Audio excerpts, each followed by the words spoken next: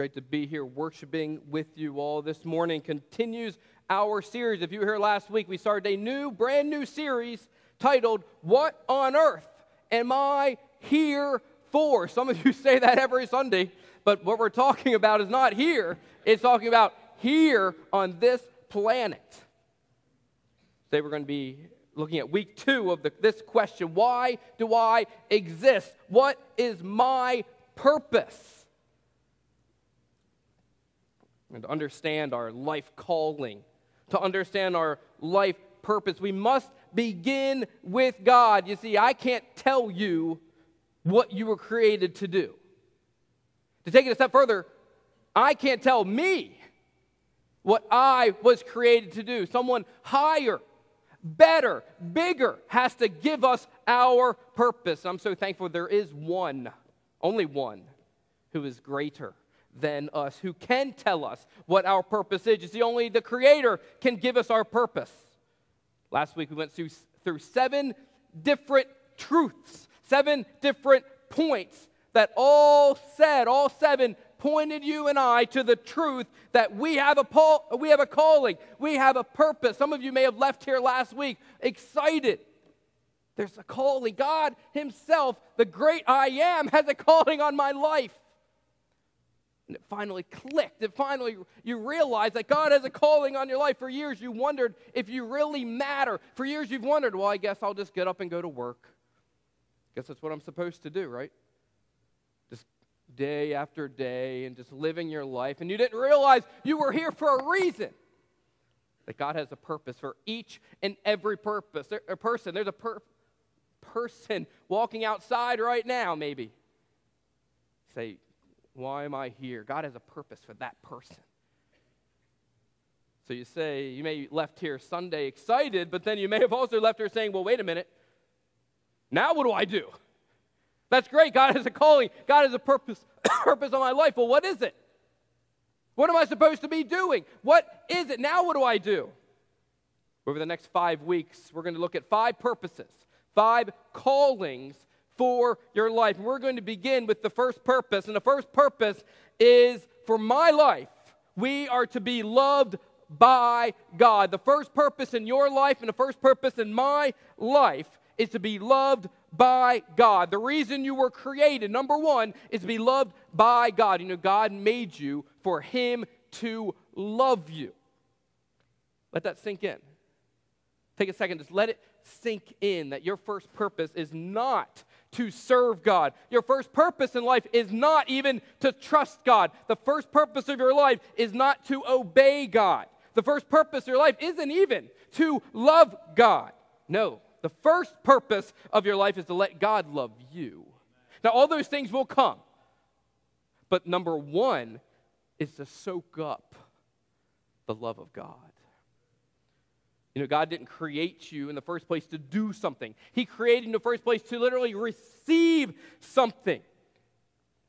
Some of us, we've been in church our whole lives, and we still have yet to grasp this revolutionary, transforming truth. And it'll change your life when you finally get it. That number 1, you were created to literally receive the love of God.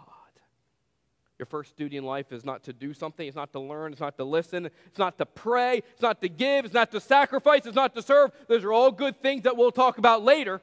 Those are all good things that we do in our walk with God, but that's not number 1. He created you to accept, to receive His love, to literally just let God love you. That's the first purpose of my life, to be loved by God. Amen? It's amazing. And the first purpose of my life is to have His love on me, surrounding me. That means our first calling is to enjoy a relationship with Him. You may say, well, what? Yes, God Himself, the great I Am, as we just said, wants a relationship with you. You may be surprised. With me, kind of the first time Michelle, and I was like, you sure, Michelle, me? This one? It's like, wow.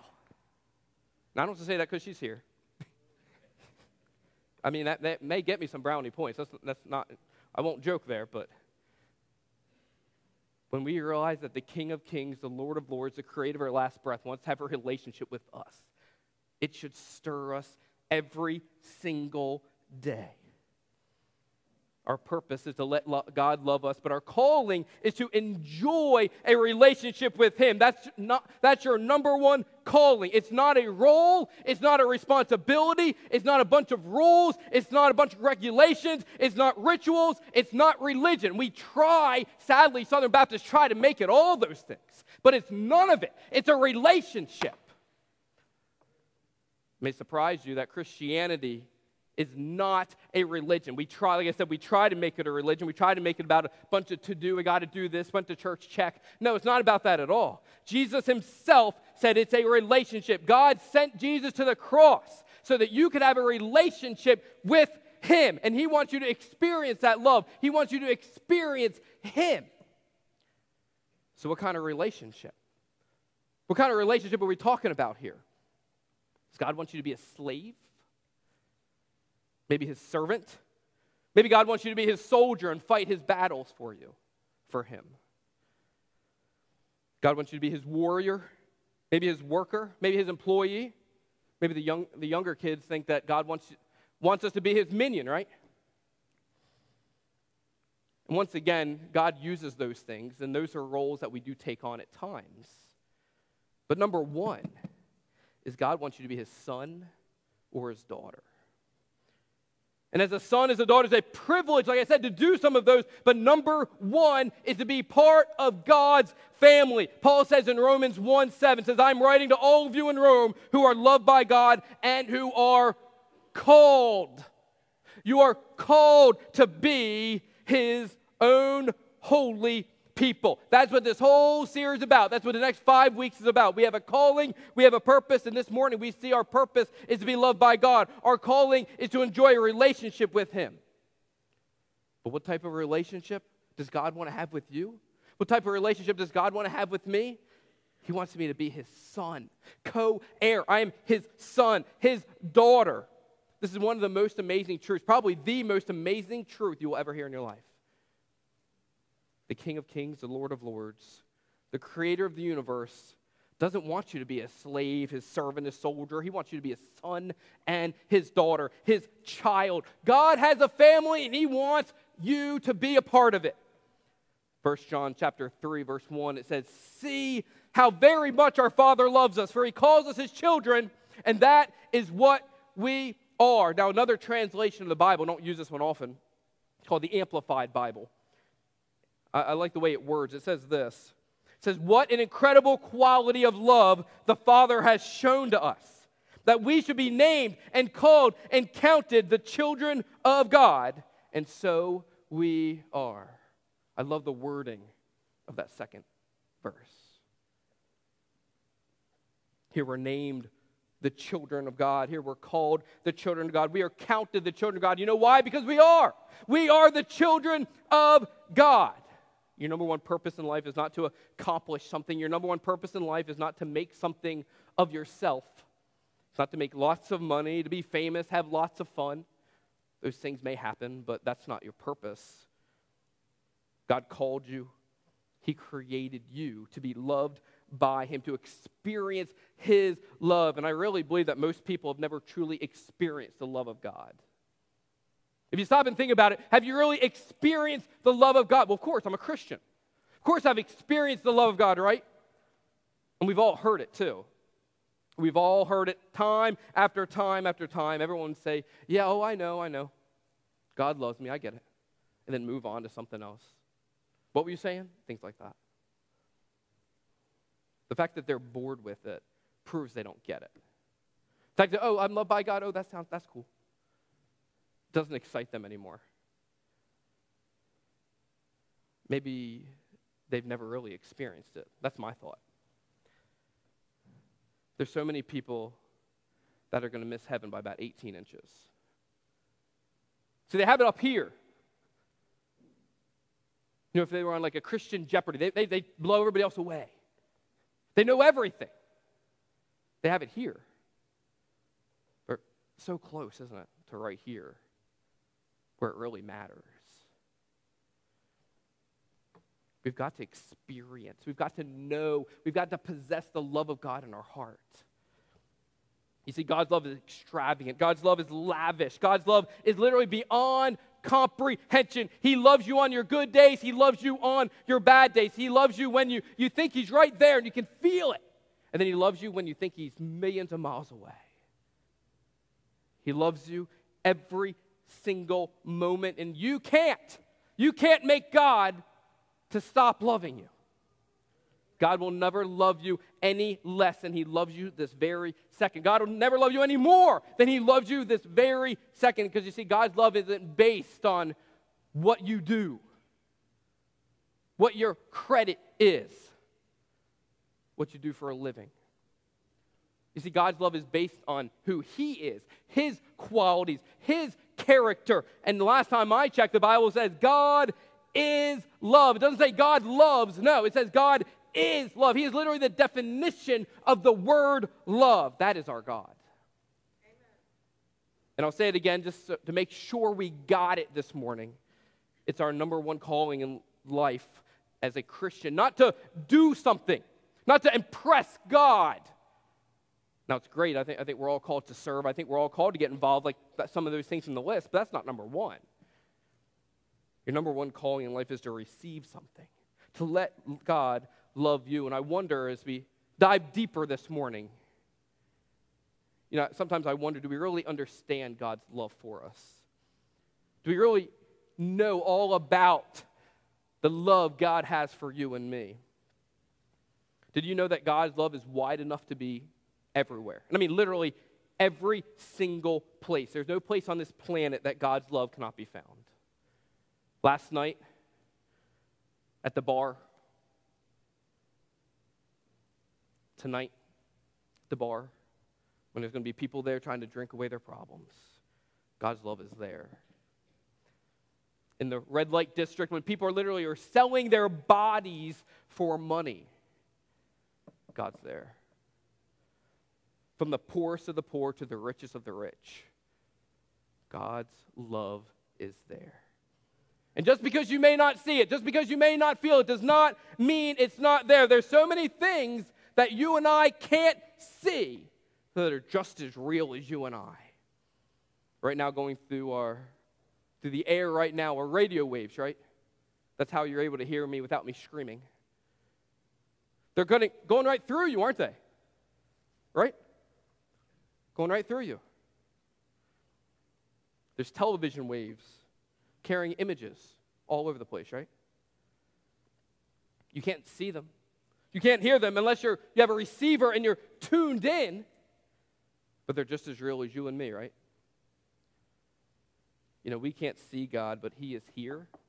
He is alive. He is real. And if you tune in, you will experience Him. You got to get on God's wavelength, and then you will experience His love. He will be as real as I am real standing here right now. But you've got to tune in. And just because you can't feel Him, just because you can't see Him, does not mean He is not there.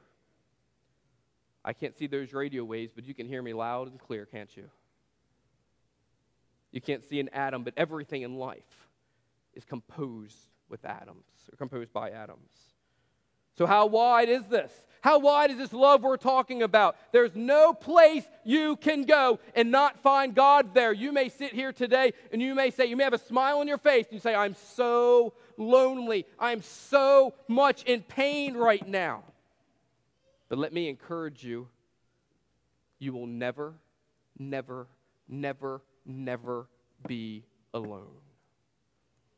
I may not be there, your family may not be there, but God is there.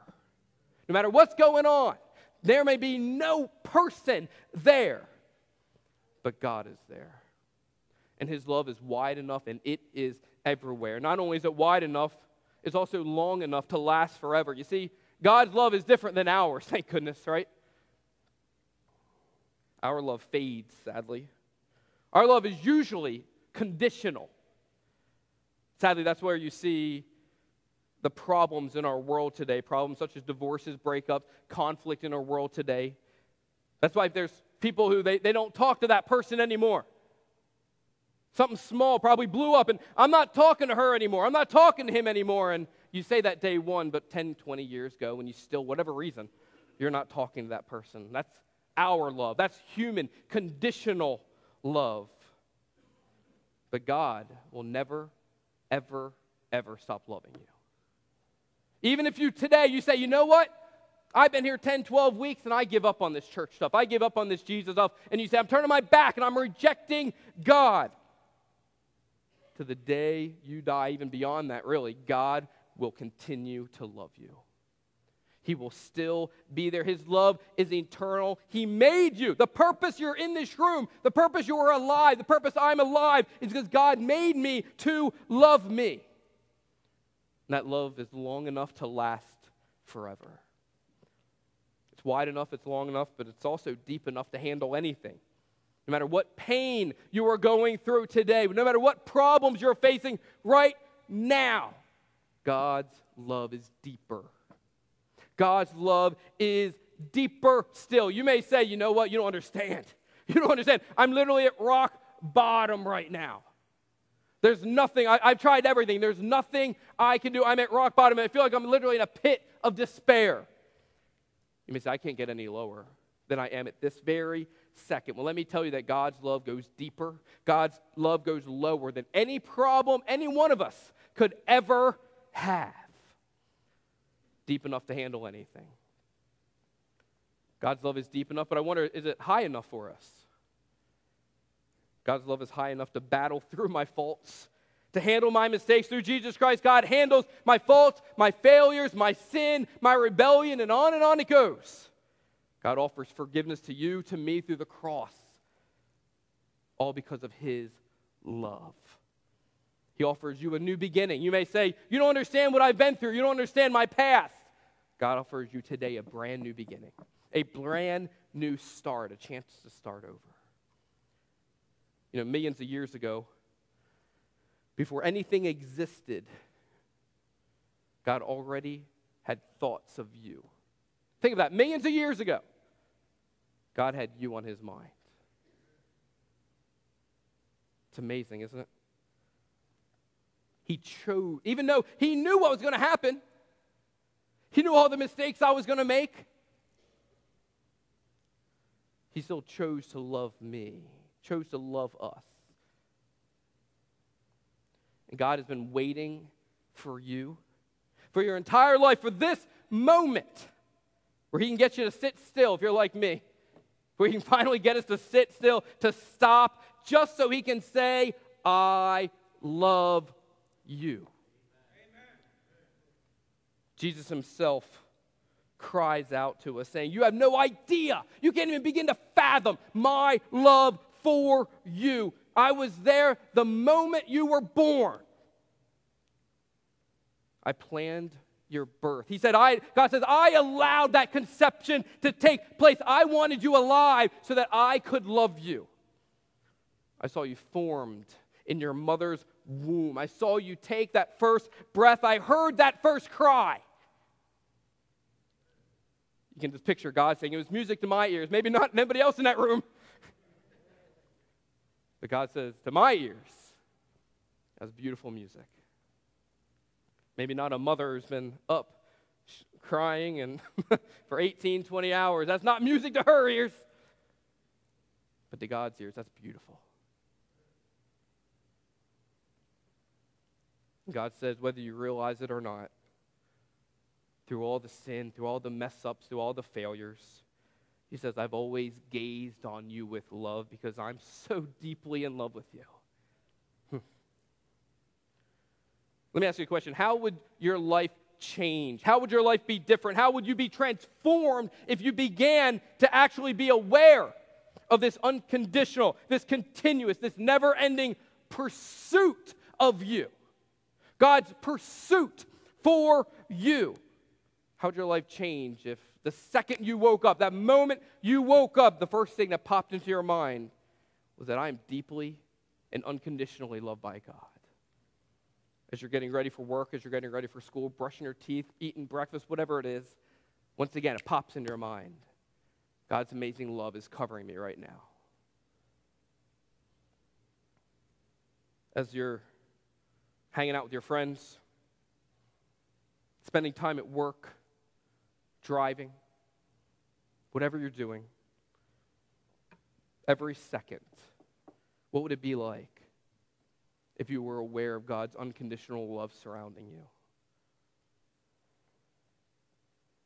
There's a few things I would like to point out to you that I think would enlighten us about God's love. And the first one says, if we were aware of God's love, we would feel accepted rather than ashamed. You know, there's a lot of people who go through life avoiding God, avoiding the things of God. They feel judged. They feel guilty.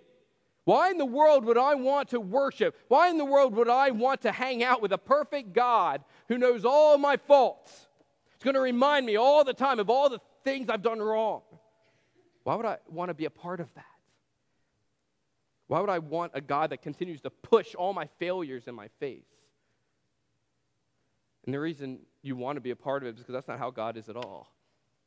You see, Jesus himself says, I did not come to condemn the world. I came to save the world. The Bible says there's no condemnation for those who are in Christ Jesus. You and I, in all of our sin and disgustingness, to make that a word, we have been made acceptable. God accepts me now as a Christian completely, totally, unconditionally. Why? Because now, since I accepted his free gift, now I live in peace with God. Doesn't mean I'm not going to make mistakes. Heck, I do those all the time. But when we realize that God loves us unconditionally, we realize that we don't need the approval of other people, right? We don't need to make this person happy. I don't need their approval, but whose approval I do need is his. If we're aware of God's love for us, we would be bolder in bringing our needs to God. You know, as a Christian, I'm a son of God. You are a daughter of God. You have total access because he loves you that much. God doesn't, when you approach God saying, listen, I need this, he doesn't sit there and wait, Ted, hold on. There's 5 or 6 other people ahead of you, and look flipping through his calendar saying, Thursday in October, I can pencil you in. That's not what God's doing. You can come boldly right this second. You can come boldly to God anything, anytime, anywhere. God's not going to say, excuse me, I'm talking to somebody else. That's not going to happen because he's there waiting for you. He's there waiting for me. Andy, I'm here. Andy, I'm here. I know you're letting the busyness, because that is what I struggle with. You're letting the busyness get in the way again. I'm right here. If we're aware of God's love for us, we'll have peace when pain comes. We'll have peace in the pain we don't understand. You and I, we're going to have a lot of things happen to us, around us, in our lives that we do not understand. We spent a lot of time talking about the why question through many sermons and many classes. But that doesn't mean you're not going to ask that question. We're going to ask the why question. God, why is this happening to me? Why is this happening to our family? Why here? Why now? Why this? We've all asked those questions before. But do you realize you don't have to understand something to be at peace with something? My grandmother passed away about 6-7 months ago, and if I knew why, if Jesus says, here it is, this is why, that explanation doesn't give me peace. When someone you love dies, if someone would give you an explanation for why that person passed away, that's not going to comfort us. We don't need an explanation. What we need is the presence. And there's only one person's presence that really can comfort fully, and that is Jesus Christ. He uses you. He uses us when we go and try to comfort people. It's not us, it's God working through us. You see, what we need is what the Bible calls the peace that passes all understanding. Philippians 4:7 says, the peace of God which passes all understanding will keep your hearts and minds through Christ Jesus. God's love doesn't keep us from suffering like others. We go through the same problems that people who don't believe at all have. We'll go through those same problems. The difference is we have peace that passes all understanding, where I can trust God with everything. When everything is falling apart around me, I can still have peace knowing that I'm safe in His arms. If we were aware of God's love for us, lastly, we would worship instead of worry. You say, worship? I've never heard that word before. What is worship? Worship is simply expressing my love for God. Anytime you say to God, I love you, God, you are worshiping Him. You can worship Him as we are right this second. In a few minutes when you leave, maybe you blare the radio, you can worship God at that same exact second. Any time you express your love to God, you are worshiping, but never miss this. Worship is a response. Think about that. Worship is a response. You see, we worship, we love, we adore God because He first loved us. Our worship is a response of all the amazing things that God has done, but also worship is a response of who God is. Doesn't have to have the huge list. It also can be just worshiping the presence of God. Sometimes our biggest problem is not us loving God, but the biggest problem is us forgetting how much He really loves us. Instead of worshiping, we begin to worry. I'm a worrier, sadly, and this happens to me. When you worry, you're pretending like everything is when you're all on your own. Everything's on your shoulders, when in reality, it's not at all. Worry means I've forgotten how much God loves me. You and I need to choose worship over worry. I could ask a few of you, and you'd come right up here saying, let me tell you about how I started worrying way too much, and you could tell your story, and a lot of us could do that. But we need to choose to be men, women, children, teenagers who worship instead of worrying. As we close this morning, last week, if you were here, we saw that we have a purpose. You realize, you and I came to the conclusion, you have a purpose in life. You have a calling. And this morning, we spent all morning looking at number one. The first purpose you have in life is literally to let God love you. First calling is to enjoy a relationship with Him. We've talked a lot, basically all morning, about the love God has for us. And I pray that you have experienced that love. I pray you never get over it. Never get over the love that God literally pours on you. This very second, the love of God is surrounding and being poured on each one of us. And I pray you've experienced it. I pray you never forget it. Maybe you've been a Christian for 20, 30, 50, 8, whatever it is, years. And maybe today you say, you know what? I need to go back to remembering my first love. I need to go back to that moment when I was excited about the love of God. I've become calloused. Yeah, God loves me, I know. And you've let the church and the busyness of life and the tactics, the smooth tactics of the devil chip away at that excitement. I pray today, if you are a Christian here today, that you will finally remember that first love, Jesus Christ.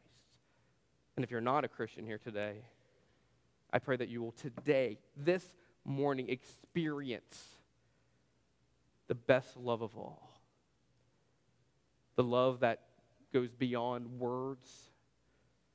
The one that loved you, as I said a moment ago, millions of years ago. The love that saw you being formed, allowed you to be formed.